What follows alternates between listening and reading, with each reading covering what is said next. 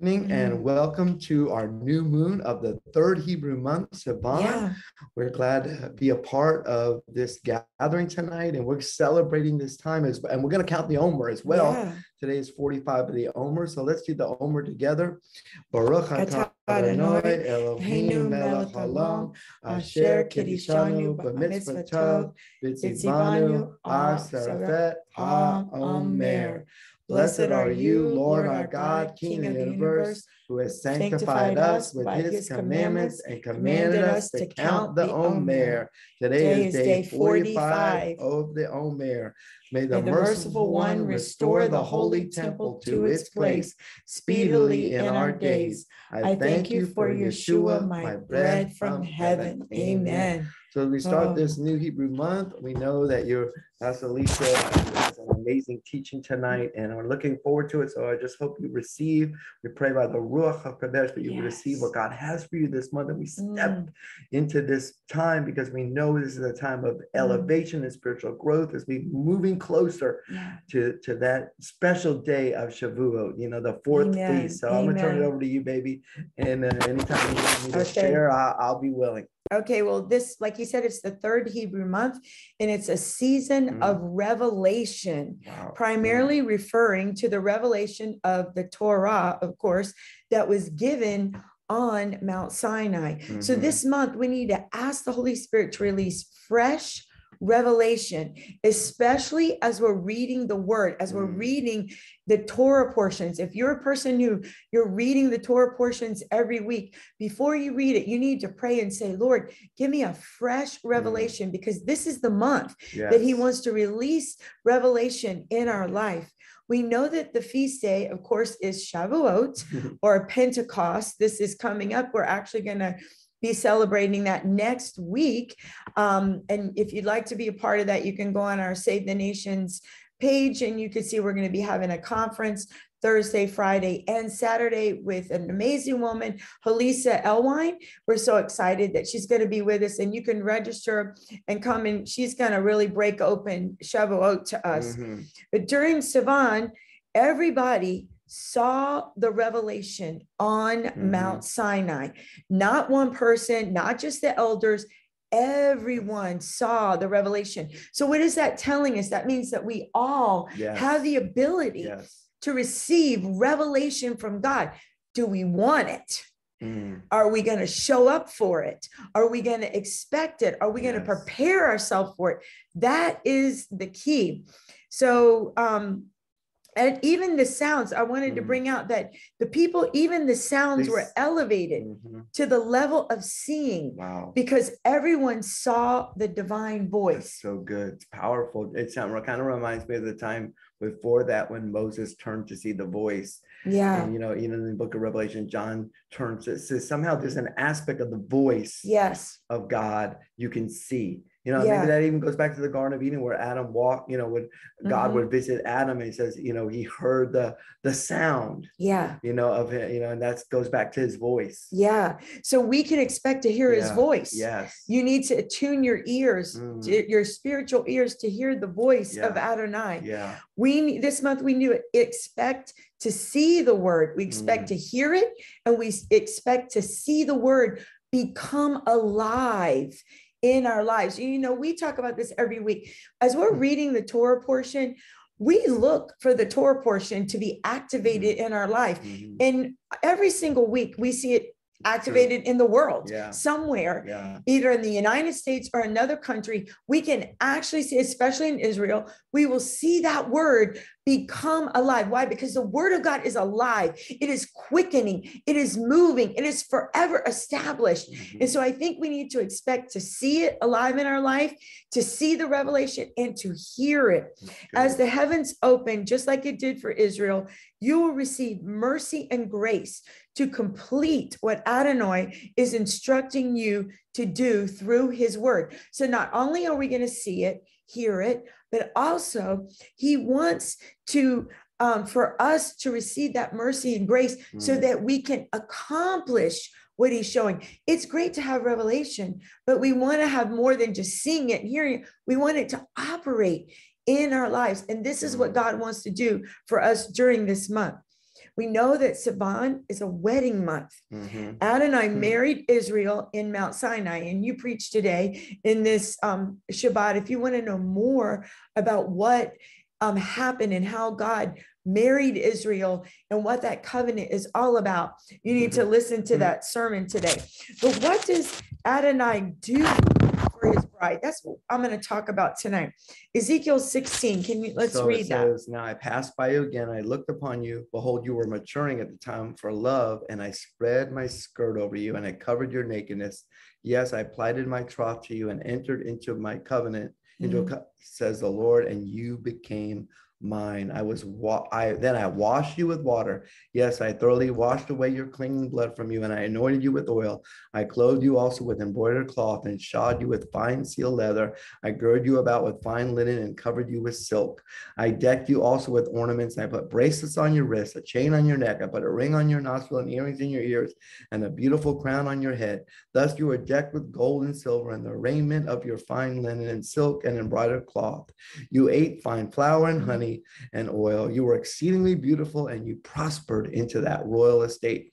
And your renown went forth among the nations for your beauty, for it was perfect.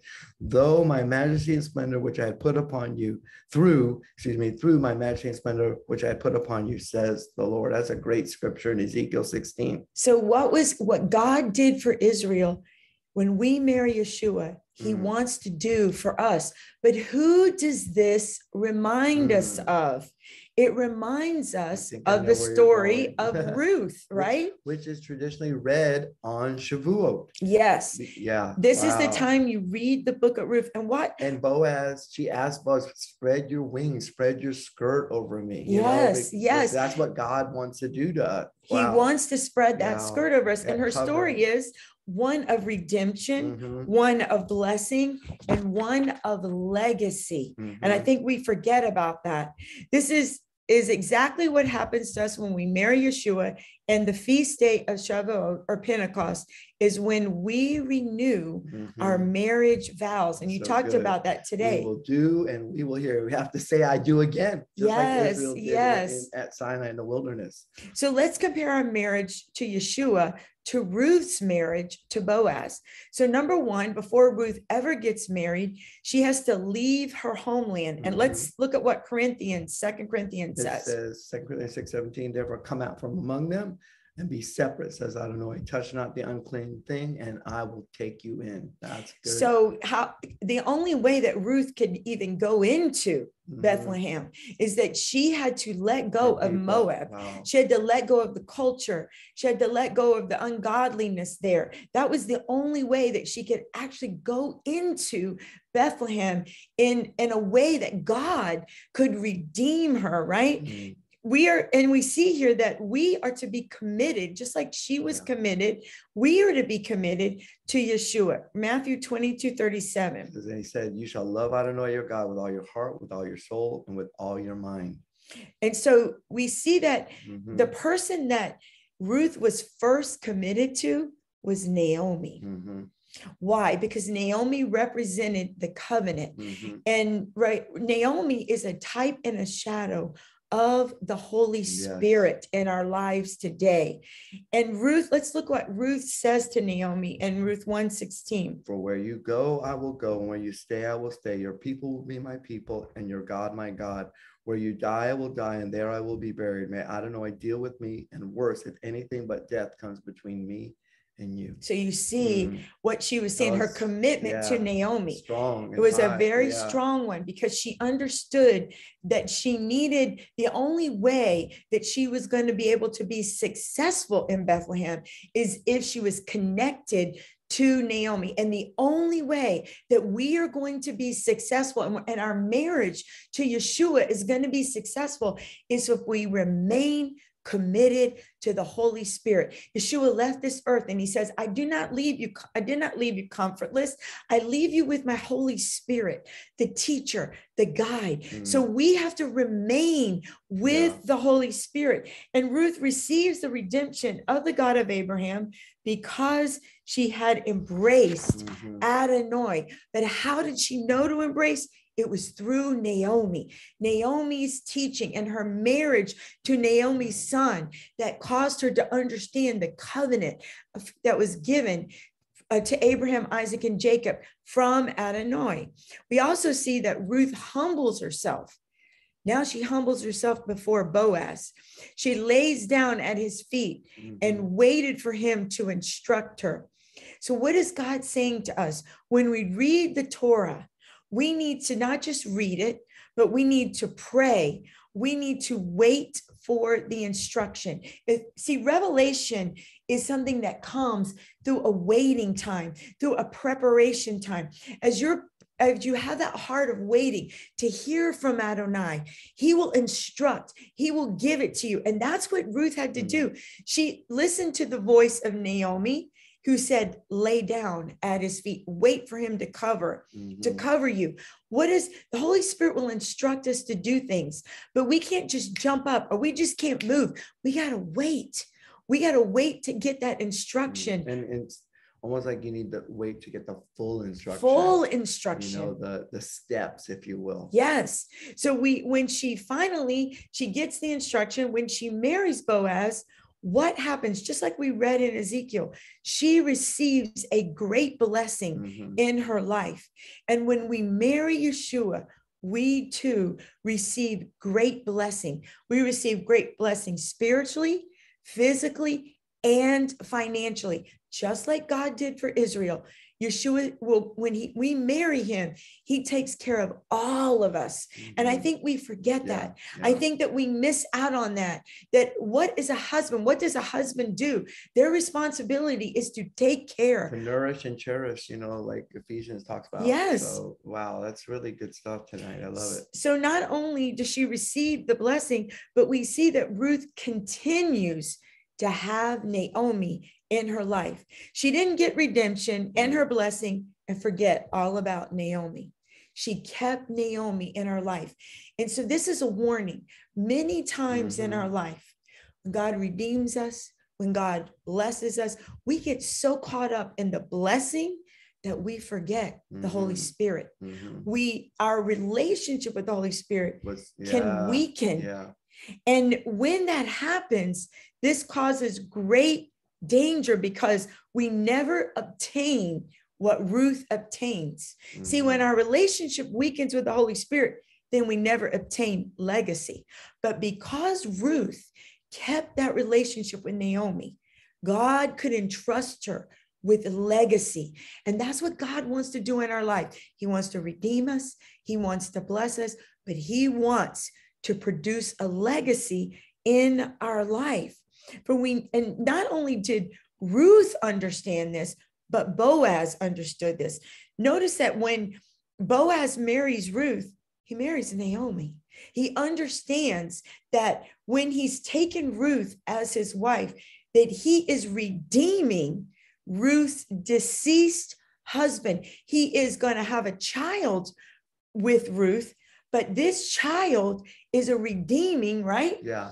Of Ruth's deceased husband. What am I trying to say? An honoring. It was an honoring. And it's almost the highest form of honor in the Bible, because you're honoring someone that couldn't, they can't do anything. They're dead, right. But you're gonna help build up that legacy. Yes. So continue it. So there was an honoring. So Ruth continued. All of them, it seems like they're all walking in that honor. They're all walking. Ruth was honoring Naomi. Boaz was honoring Naomi and Ruth. Yes. And because of that, a great legacy was released. What happened? King David come out of the union between Ruth and Boaz, and Yeshua came out of this union. So what happens when we remain with the Holy Spirit, when he allows us to produce legacy? Our legacy is to win souls, to carry out the message of the Torah. What happens? People's lives are changed. And when we honor, God knows he can entrust us with the legacy. Yeah, I heard a long time ago, I think, many of you might have heard this statement, but life flows through honor. And we see that life is flowing right now. It's flowing through this honoring of all those people. Wow, Yeah. amazing. And if we want to be the bride of Messiah, we must be willing to do what Ruth did.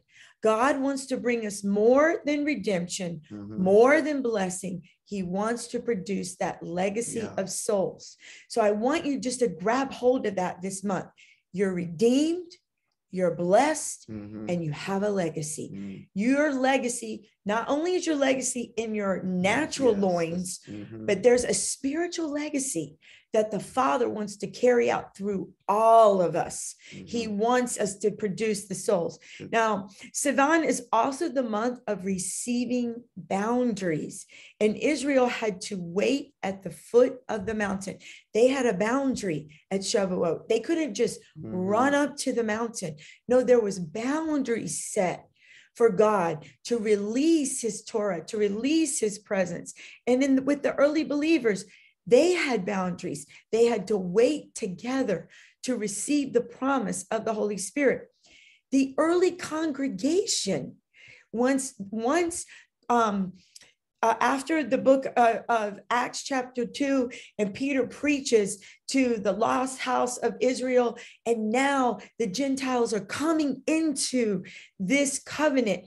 What happens? There's boundaries set. Read the boundaries in Acts 15.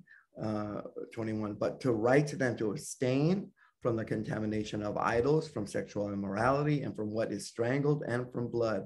For Moses from ancient generations has had in every city those who proclaim him, since he is read in all the synagogues every Shabbat. Wow. So we see the boundary here. God sets boundaries. You know, we don't realize this. People don't like, most kids don't like it. Yeah. We as adults, sometimes we don't like, but boundaries are healthy. Yeah. We raised our daughter with understanding boundaries. Yes. And even in this walk with the Lord, I want you to understand, most people think, oh, I've received Yeshua as my Lord and Savior. He covered everything. I don't have any boundaries. But we see here, boundaries were set, right? For the early believers. It's for protection. It's because God loves you that he gives you those boundaries. Yes. There's places that he wants us to be able to go, and we can't go unless we're walking holy. Yes. You know, sometimes it's a holiness boundary, and sometimes something's not holy. He says, no, that's not who you are. Yeah. You know, that's not what I have for you. That you can't go there. And the early church, I want to bring out to you that what did they gave them these three things, and many people think, well, that's it. Yeah. But no, as you read, they had to learn Torah. Why? Because they said, they're talking that for Moses from the ancient generations has had in every city those who proclaim him, since he is read in all the synagogues every Shabbat. What is the scripture telling us? That the early believers honored Shabbat. They were in the temple. Even the nations. It's plainly saying these are people from the nations coming in, and yet they're being assimilated into the congregation, into that teaching. And Torah is a boundaries that has boundaries, you know, and you live if you do those boundaries, and if you don't do those boundaries, you get yourself, you know, in trouble. Yes. And we see that Ruth also, she was given boundaries. What were the boundaries? You must glean on the corner of the fields. So by obeying the blessing, right? By obeying, then the blessing was open to her from Adonai. Yeah. She was given, the first thing she was given was a seat at the table with Boaz and his servants. It's almost like a prophecy of the wedding banquet. You know, it's almost a prophecy of us sitting all together when Messiah comes, and there's this great big banquet. Yes. You know, and that's when God's beginning to work in you, he's saying, okay, I'm inviting you to be at that table. But you gotta have your wedding garment on too. Yes, you know, you have to have your wedding garment, and that you have, which is his righteousness and his commandments. And you have to have these boundaries, or you're not going to have the seat at the table. And we see here what happened. She gets a seat at the table, then she gets handfuls on purpose. You know, people want to cry out, Lord, give me handfuls, give me blessing, but are they willing to stay within those boundaries? Are they willing to have on their wedding garment? And some people want to stop at handfuls on purpose, when the God's best for her was not just the handfuls on purpose, was what was going to happen after that. Exactly. Where she would lay at his feet in humility and receive what you know, that covering, divine covering, that wedding. Yeah, exactly. It's so powerful. And this is a process. I want you to realize it's a process. Just like when you're first married, it takes time to get to know each other and work together. But you should reach a point in your relationship, right? That you understand and you live in unity. Why? So that the blessing can flow. Adonai wants to walk in unity and release the blessing. But when we fight against him, like Israel did, and we choose to be selfish and forget there are two of us in this marriage. And that's when the blessing stops. Wow. There's two of us. There's Yeshua and there's us. There's two. So what happens when the enemy comes in? He wants us to be selfish. He wants you to think about yourself. Oh, it's me. Look what's happening to me. It's all about me. You know, that was a big statement. You know, it's all about me for a long time. And that was a lie from the enemy. I want me time. And me, and everything about me. It wasn't about anything but that. And that is not, you know, not that God doesn't want to take care of you, but you can't have that as your focus. Right. And it's actually the more you don't focus on that, the more you do get, you know, your needs met though. But in a marriage, we understand that we please, right? Each other. So we please the Father. He pleases us. It's a give and a take. And I think we've lost that knowledge about the marriage to Messiah, the commitment and what he's done for us and what we will do for him. He said, if you love me, you'll obey my commandments. You'll keep my commandments. That's a love relationship, but the enemy doesn't want that. He wants us to get away and walk away from that. So we have to be aware this month of that, who we're married to. Who's your husband? It's Yeshua. And stay connected, stay with that dwelling. He wants to dwell with you, stay in his presence. Remember, it's Shavuot. It's about that revelation. It's about hearing his voice. It's about walking with him. It's about seeing him. Remember that so that you draw close to him. Sivan also is the month of harvest and ripening of the grain. It's our reaping month. So if you've been a tither, if you've been a giver to the new moons and the first fruit offerings, I want to encourage you. There's 3 times a year we give our first fruit. The first one was at Passover. What does that take care of? That takes care of the spring. This one at Shavuot is our second first fruit offering. What's it going to take care of? Our summer months, right? What is he setting us up for? Prosperity, for ripening. And then we're going to give again our first fruit in the fall at Sukkot. What's it going to take care of? It's going to take care of our winter. Amen. God knows he set all this up. He set up a financial plan for us if we'll just walk in this obedience. So this is a month of reaping. Expect to reap. Call in your harvest. Lord, I thank you for my harvest. I've sown and now I'm going to receive. And I thank you for it, Lord. But there's conditions, right? Remaining committed, remaining in his word, remaining in this obedience. If we want to have the full abundance. Oh, the tribe associated with this month is Zebulun. And his word means to dwell. Leah named him this because she said in Genesis 30:20. Leah said, God has endowed me with a good marriage gift for my husband. Now he will dwell with me. That's powerful. And regard me as his wife in reality, because I have borne him 6 sons. And she named him Zebulun, dwelling. Dwelling. So we see here, marriage is all about dwelling. Why? Leah said, now that I've given him this 6th son, he will dwell with me. Leah longed for that. I want to be intimate with him. I want him to be with me. I want him to be with me. And for us to be together. So that's a powerful metaphor, even in the name. You know, Zebulun, the dwelling. Wow. So what is he saying? Lord? Didn't God say one time, I will dwell among them? You know, I will dwell among them. I mean, actually, that's I will dwell in you. Mishkan. Yeshua dwells in us. We know that. So there's a dwelling. So we got to grapple. What is God saying? He wants to dwell. There's a dwelling this month. And we see here, he was the 6th son, the number of man. And that's why God wants to, he's always wanted to dwell with man from the garden. Yeah, right. From the very beginning, that's what God promised. God walked in the garden with Adam and Eve until what happened? Until man became selfish and he chose another. Wow. He chose the serpent. He chose not to be married to the Father. And God, that's our warning. I'm telling you, there's a warning. We must choose to be married, choose to dwell. And it's interesting that the words, when Eve did that, she took.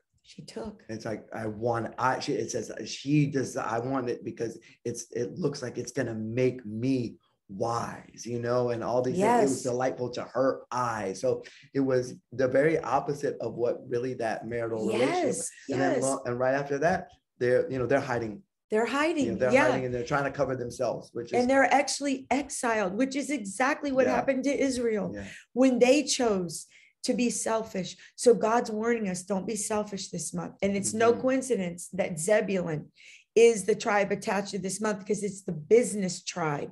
So all you business people, you need to jump in on this. All you givers, all you people, your love language is giving. For business people, what you have to understand that, God does want to take care of you, but give your business to God, because make him your partner, because he really, part of being a business person is you have a gift of giving on you. Exactly. And management to be a blessing to others. Let's read the blessing. Deuteronomy 33. Of Zebulun, he said, rejoice, Zebulun, as you go forth, you and you, Issachar, in your tents. You will summon peoples to the mountain, and there offer righteous sacrifices, for they will draw from the abundance of the seas and from the hidden treasures of the sand. Wow. And that's your portion right there of scripture. You need to say, Lord, I thank you that I am drawing from the abundance of the sea. Lord, you have hidden treasure in the sand. He has that hidden treasure for us. We've got to grab hold of it. Hidden riches and hidden treasures. I love that. And we see here, just like you said, Zebulun was a giver. The Bible talks about, what is he took care of his brother. Connected to Issachar, who is discerning and studying the Torah. And its understanding is Zebulun was the tribe that's financing, so they can do the Torah study. But they get the blessing of those who do the Torah study. And the Torah study people get the blessing of Zebulun. So it works together. So if you've preached this many years ago, or not many, but a few years ago, if you're a woodcutter, you need to grab hold of the blessing of Zebulun. But you need to understand, God's not just blessing you to make you rich, but he's blessing you so that you will bless others also. So don't forget that. And not only was Zebulun, as I was studying this, he wasn't just a businessman, but he was successful in war. And let's read that. Chronicles 12:33, of Zebulun, such as went forth to battle, expert in war with all instruments of war, 50,000, which would keep rank. And they were not of a double heart. Whoa, that's good. So what is God saying to us in the business people? He's saying, not only are you going to be wise in business, but I'm going to make you wise in spiritual warfare. You're going to be wise in the spiritual warfare, and you need to receive that. And look how he says you won't have a double heart. You won't be divided. You're going to be single-minded to follow after God, and it says you keep your ranks. It means you stay in your lane and in your place, and you work with the other tribes. So wow, that's good stuff. So we understand that the enemy doesn't want Zebulun's blessed. Of course, we know that. And so he's going to try to attack in areas of your business. And that is why you need to be skilled in prayer, in spiritual warfare. You've got to pray over every business decision, even if it could be the $1 million deal. I don't care. You pray first, because the enemy could be tricking, could be deceiving. And so you get on your knees and you pray. Let's talk about Joshua. What happened when the Gibeonites came? They came in with, they deceived. It looked right in the natural, but the Bible says that they didn't ask counsel of the Lord. Joshua did not. They made a covenant with people. God said, don't make a covenant with them, but it was too late. It was too late, because when you make a covenant, you've got to live up to it. And I'm going to tell you, business people, when you enter into a business deal, you can't just walk away. You have to do it the right way. You have to close it out the proper way. And that's why you need to pray before you make any decisions. And you also need the right alignments this month. You got to review your alignments, review who you are joined to, right? Like we just talked about, Joshua didn't review it and he got joined to the Gibeonites. So God wants you to review, who am I aligning with? Why am I telling you this? Because this month in our Torah portions, we see that Aaron and Miriam got out of proper alignment. Listen, wow, that's so good. He's the priest, she's the prophetess. If they can get out of alignment, all of us can get out of alignment. You might say, not me. Well, you know what? Yes, you can. You can't be arrogant and think, well, I know so much, or, you know, I'm good. God's got me. Yeah, he does. But are you in alignment? Are you doing what you're supposed to do? Especially when this is like this season, especially the closer we get to Shabbat, you know, the more things are beginning. There's more in the atmosphere happening. Yeah. And what happened is they challenged Moses' authority. So we have to be careful this month that we don't challenge God's authority. We don't challenge his word the way that Eve did. Okay. When Satan said, did God really say? Okay. What was he doing? He was challenging God's authority. And what happened? Eve bought into it. Don't buy into the devil's trick this month. Don't buy into that, because he's going to try to get you to challenge God's authority and challenge God's servants who he's placed over your life. You know, your pastors, your rabbis, he's going to try to get you to get out of alignment with them, because this is what happens when Miriam and Aaron allowed their nefesh, or their mind and emotions, to override the authority that God had put in place. What broke out on Miriam? Leprosy, uncleanness. Leprosy is an unclean manifestation. So when our mouths are unclean, when we speak unclean against God's authority, against his word, against his servants, we open ourselves up to spiritual leprosy. And what does that do? It blocks the blessing. Not only that, it not only hinders your blessing, but Israel actually could not move for 7 days while Miriam was put out of the camp. Yeah. You know, and disciplined, because God loved her. Yeah. You know, she could have died. It slowed down the movement of the whole camp. Yes. And that's what happens when we step out of alignment. When you're a part of a tribe, don't step out of that alignment. When you step out of the alignment, it affects the whole tribe. And not only that, when you step out of alignment, your blessing is stopped. I don't think we realize this, but it's stopped. It's put on pause, and it can actually be removed. So we need to be really, really careful about this. So we need to watch what comes out of our mouth. Out of our mouth comes the abundance of our heart. What we're speaking from our mouth is already been established in our heart. So guard your heart this month. Don't let unforgiveness, don't let offense start stewing in your heart, because it first takes place in your heart. And then once it comes out of your mouth, it's too late. So we have to be really, really careful this month about that. What we say can move us closer and faster to the blessing, or the reverse. It can make us step backward and actually be sat down. So Miriam was sat down. Like, I'm thinking about a baseball metaphor or whatever, or sports metaphor. You're benched. You're benched. You know, until you get it right. Yeah. And remember, we talked about Ruth. It's about legacy. What was God doing? This was about the legacy of the children of Israel. So he had to discipline Miriam. He had to sit her down. So why? For the sake of the entire nation of Israel, so that the blessing could continue to flow. Amen. So just like Zebulun, God puts Ruth in a highly successful man's field. So this month, we can expect God to give us favor and put us in a prosperous field that will release the same favor that Boaz gave Ruth. Expect that this month. So get ready to move into a new field, maybe new clients, maybe a new business adventure, maybe a new job, new acquaintances. God's going to place us. You know, he talks about this. New opportunities. It's like open doors. Open doors. Shut, you know, he said, there's a wide door open for the gospel even. And yes, there's many adversaries, but God's going to place you in a place where you can move forward. You can move forward when you're aligned properly. And God will release it too, because this is the month of the fourth feast is on Friday, Shavuot, and that number 4 means authority. So this is a month not only to guard yourself against speaking against authority, but also to step into your authority. Amen. Because Matthew, when Yeshua left and he's giving the Great Commission, what is he saying? He says, go in my authority. Yes. You gotta walk in that authority that God gave you. And I think that's part of this, what God wants to do in this season. Yes. Amen. So we see that, like you said earlier, another quality of Zebulun is that they were not double-minded. And let's read, what does James say about that? James 1:6-8, only it must be in faith that he asks, with no wavering, no hesitating, no doubting. For the one who wavers, hesitates, doubts, is like the billowing surge out at the sea that is blown hither and thither and tossed by the wind.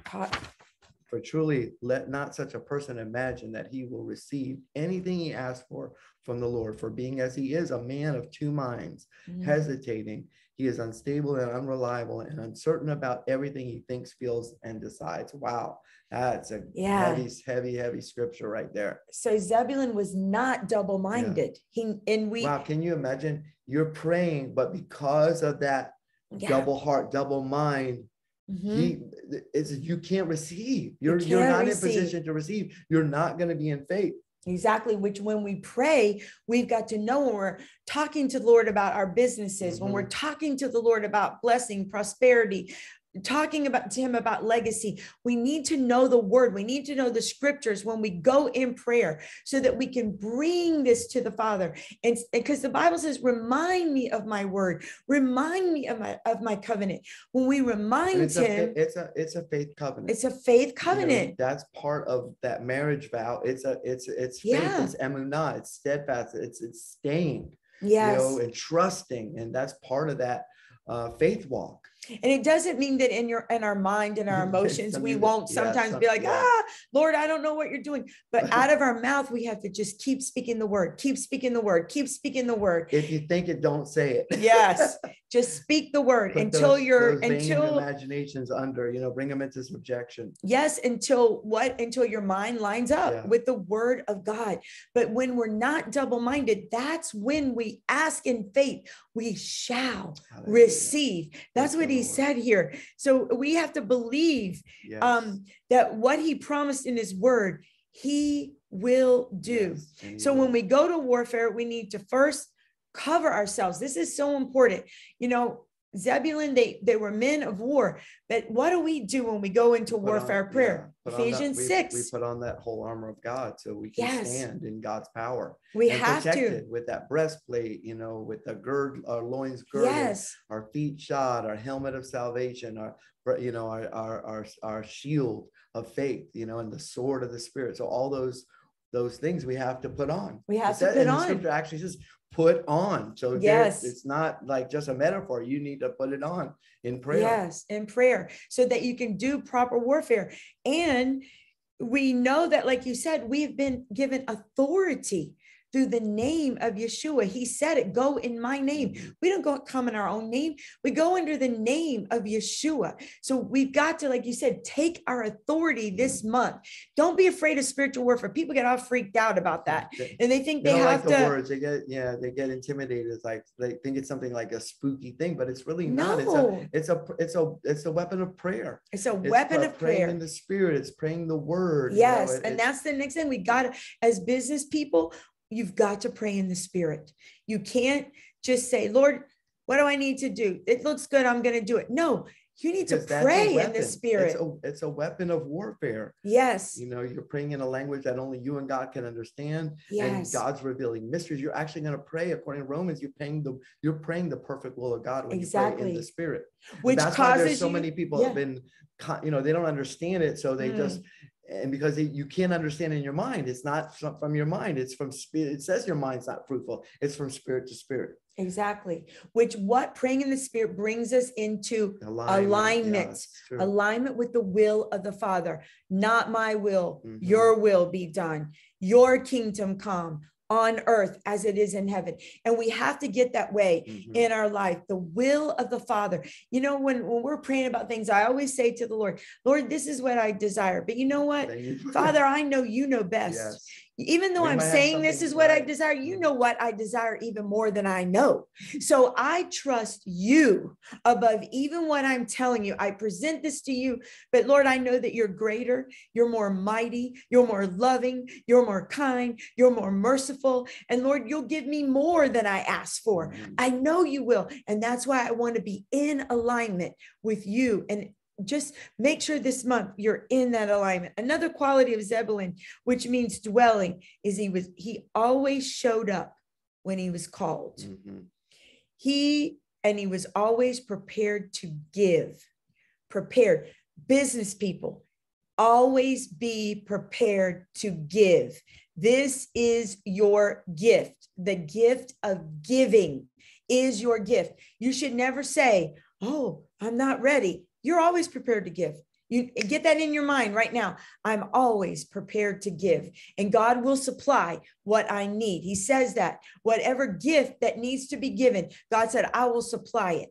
I will give it to you so that you will be able. And he said, there's an abundance for every good work. It's not even something you need to even pray about. No. It's like, there's an abundance for, God every said, good work. All grace abound to you. It's yes. the grace that's abound to you, so that there will be an abundance. So if there's a need, if there's someone hurting, if there's someone, the widow, the stranger, the orphan, the poor, it's a special offering for Shavuot or whatever it is, you will be able to help that project, yes. whatever that is. Yes. And that's reason why God gives you those resources. Yes. Yes. To do that. So we see when David was in Hebron and he was the Judah was anointing him as king, Zebulun brought food and cattle to David. When Hezekiah was calling for the Passover to be reinstalled again, Zebulun was there. When Deborah was calling to fight with Barak to defeat Sisera,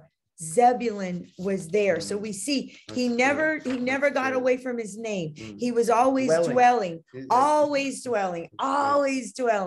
Oh, and what does the scripture say? He who dwells in the secret place of the Most High shall abide under the shadow of the Almighty. Amen. So as we are people of dwelling, we're abiding under his shadow, under his wings.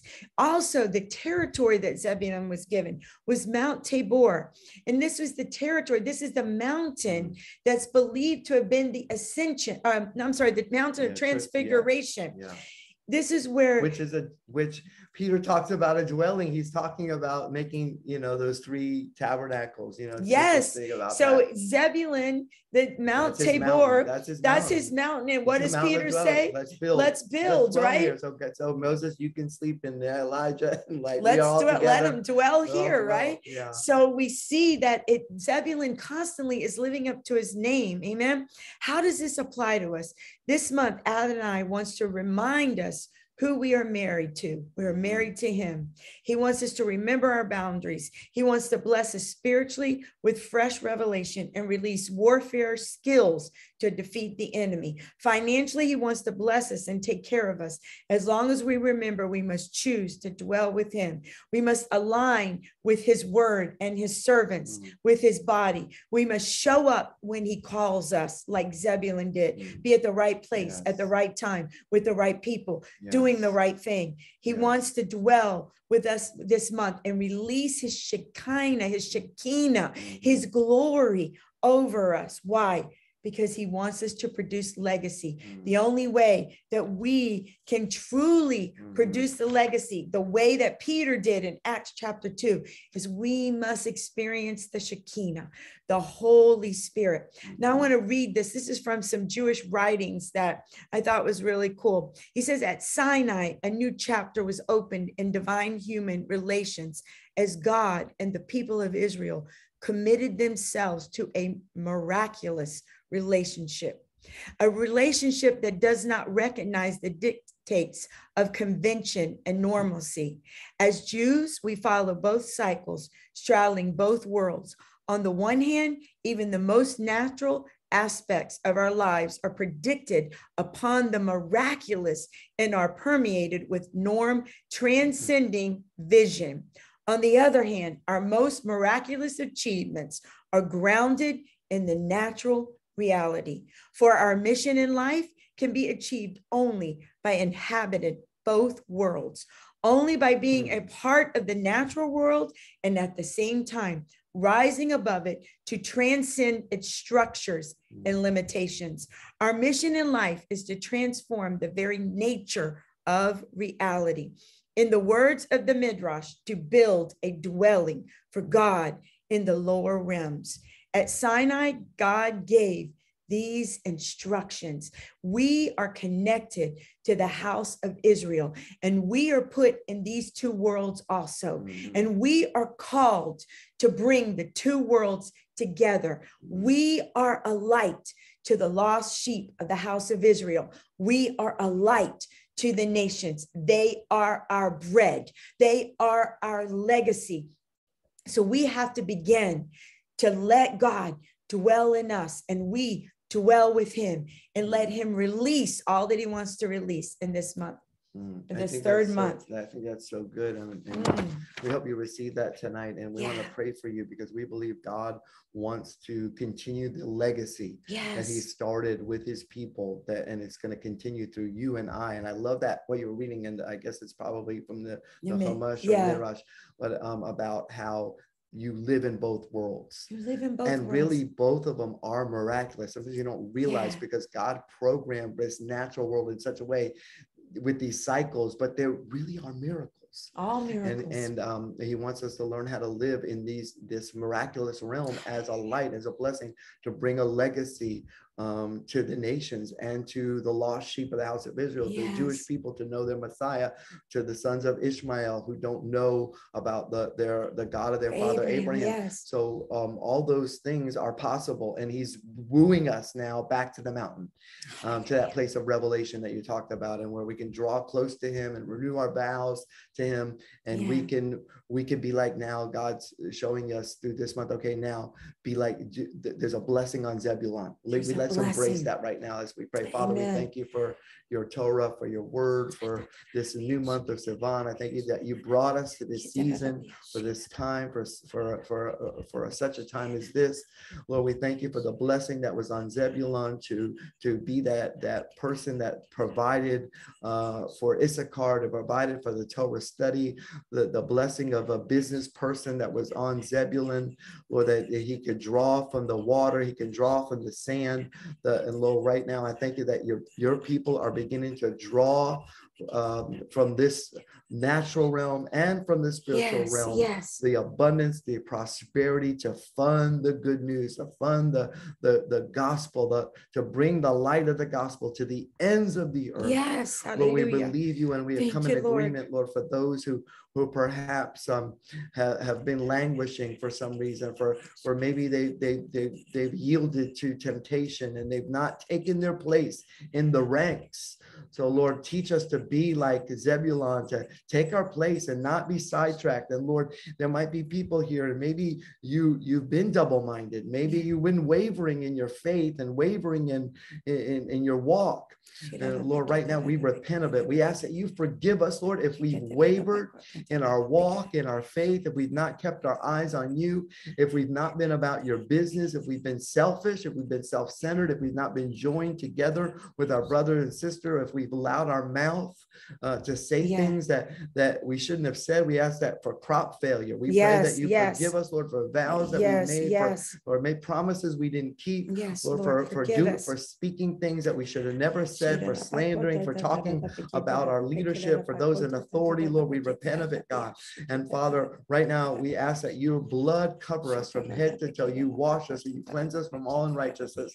And by faith, Lord, tonight we stepped into this month, this month of your authority. We take our authority in you, and we thank you as we put on that whole armor of God. We put on the helmet of salvation. We put on the breastplate of your righteousness. We gird our loins with your truth. We shod our feet with your gospel. We hold up your shield of faith, and we take your sword, the sword of the Spirit, the word of God, and we pray in the Spirit, and we pray in the natural, and Lord, we stand fast in our faith.